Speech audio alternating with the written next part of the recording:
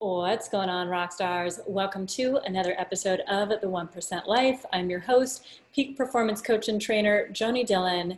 And today we're talking about what benefit you get by hiding from the world. That's right. If you're joining us live on the Facebooks, type a 1 if it's your first time listening, and type a 2 in the comments if you are a return listener. Always like to know who our newbies are and those who are our loyal listeners. So thank you. And if you're listening to us on one of our podcasting platforms like Apple Podcast, Stitcher Radio, Google Play, any of the Spotify, leave us a rating and a review, a 5-star rating and review if or when you get value from this episode, and or if you've ever have in the past.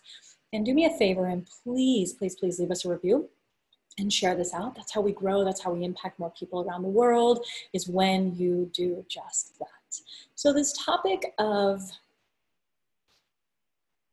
hiding from the world, well, it's one that most people don't think about, but it's one that happens often.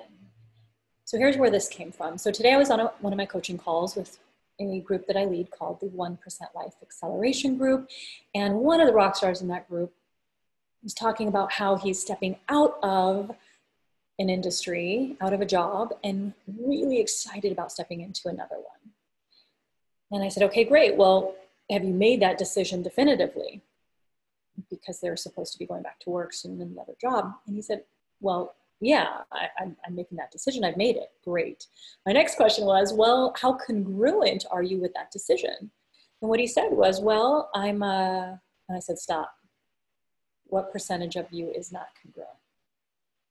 And he said, I'm 99.9% congruent. And there's a part of you that isn't. So what part is that? And what he said to that was, well, I don't want people to think that I'm jumping around from thing to thing. Oh, there he goes, that other thing again. And also, I'm scared to come out with it. I don't, it's just another thing that I'm doing. And then I got a prospect and you'll be worried about what they think when you're prospecting, right? And that was kind of a thing as well. Yeah, kind of. Yeah, that's it. So as I was talking him through this and really helping him to wrap his head around the cost of hiding from the world, the cost of holding back that passion, that thing that's so important to you, yet you're minimizing because you are not willing to put it out into the world, out into the universe, and to let everybody know, to scream it from the rooftops, that this is what you're doing and this is what you're committed to. Well, that part of you that's holding you back is blocking you from success in that thing. Because how do you expect to create the outcomes and the results that you want when you're hiding that part of you? So I started to talk to him about, there was a part of me that felt that I needed to hide from the world as well. And that part of me that was hiding from the world was hiding from my partner in relationship. Not once, not one partner, but every single partner I'd been with, which, it's not like 50 of them, but over the course of my adult life, and probably even youth, well, teenage years, whatever. You get my point. Okay, you get my point. But I would never, and I have never, ever posted a photo, a video, a proclamation of love, if you must, but I wouldn't do that really anyway. But I might, the old me wouldn't, but maybe the new me would. But I'd never done that publicly. I hid my partner from the world. And there was part of me culturally that said that wasn't okay. Good Indian girls aren't supposed to date. You just somehow end up married one day. I don't know how, but you just gotta do. And then there was like this side of me that felt like I was being judged if I were to do that. Like, was my partner good enough? What if they didn't have a college education? What if they didn't, they weren't a certain ethnicity? What would other people think? I mean, I certainly didn't mind, but what would other people think, the community, the culture, the world? And then every single relationship I was in ended. And the person left feeling minimized, feeling not valued, like I was ashamed. And was there shame? Perhaps, but the shame more so in them was some sort of shame that resided within me, that was simply showing up through them. So, enter new relationship. 40 years old, all of a sudden, there's somebody new in my life. And there's all the reasons why, for my old self, to behave in the same way. There's all the reasons why to behave in the same way.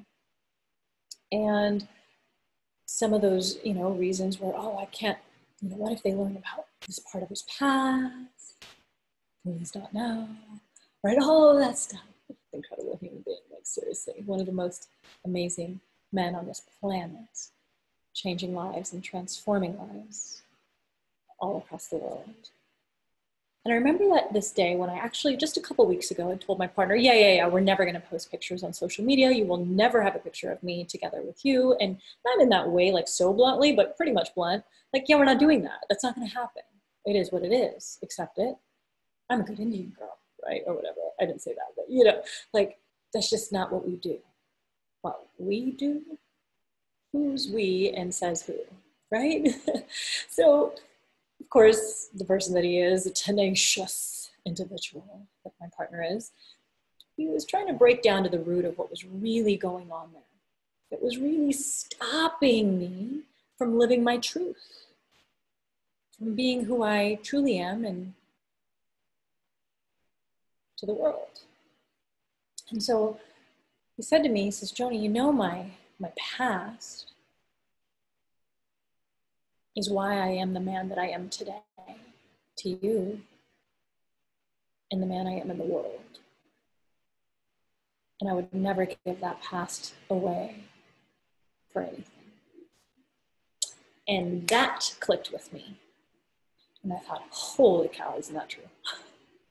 And who am I to say that he has to be all of these things before everybody out there will accept him? Because he's pretty freaking amazing. And that was his past, like 17 years ago, right? It's to drink, whatever. I don't drink anymore at all.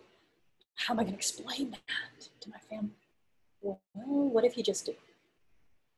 Right? Like, what if you just do? And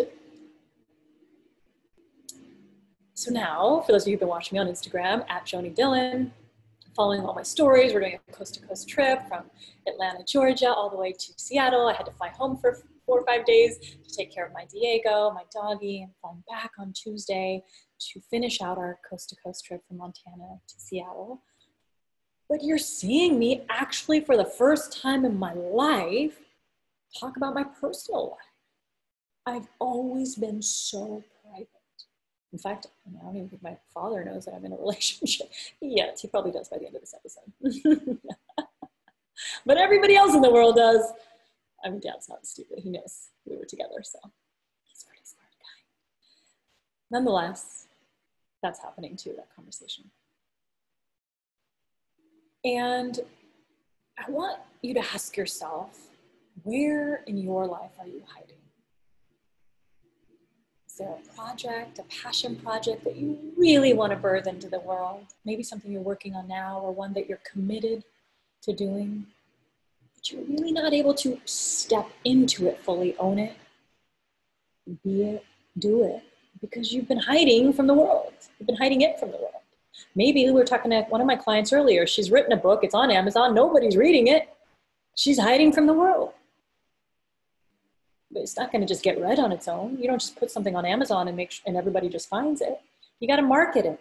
You got to promote it. You got to get your face out there. You got to get your message out there. You got to talk about why your book is the book for everyone to read. The movie she wants to create, it's not going to just happen on its own. She's got to birth it into existence. She has to create a plan, put the intention out to the universe and manifest it and stop hiding. It's not so much to just write the book. We've got to bring the book to life. The book's not breathing right now. So what in your life is not breathing right now and is being suffocated? What in your life are you hiding from? Is it a job? Is it the thing you really want to be doing? Maybe it's the business, the side hustle, the business that you really want to bring into existence, or to build to another level, or to talk about to your significant other or your family or the world. And you're not able to create success in it because you're stifling the life out of it. You're not giving it the energy, the oxygen it needs to breathe, to be. That is costing you. My friends, that is a cost not only externally to you, right? There's a monetary cost of not birthing your gifts into the world, of hiding from the world. There's an external cost, a financial cost, most often. And there's an internal cost, a psychological cost of the weight that it's bearing on you every time you think about it and you push it off to the side. Oh, someday. Oh, I promise I will. Oh, when the timing's right. It's not the right time yet. Will it ever be? See, that which we push off into the future, enough gets pushed off permanently. So you've got to, with intention, retrieve it, bring it back, bring it into the now. And lean into the discomfort, communicate your message, your position, your stance, your belief, your love to the world. Not caring about what they say, how it's received, who has an opinion or belief, because I promise you, they will. They will. Every single person has a belief. Some of them will be in alignment with yours, and most of them will not. And that's okay.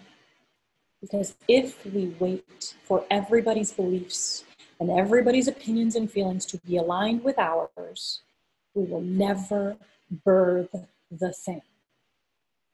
We will never create a life worth living. We will never create your 1% life. You won't do it because you're waiting for everything to be perfect. And there's no such thing. Change makers, impact makers, influencers, the world's ultra achievers do the thing even when it's uncomfortable because they believe in it so much. Their passion exudes. They cannot help but let it out. Containing it's not an option. And everybody else's opinions matter nothing to you.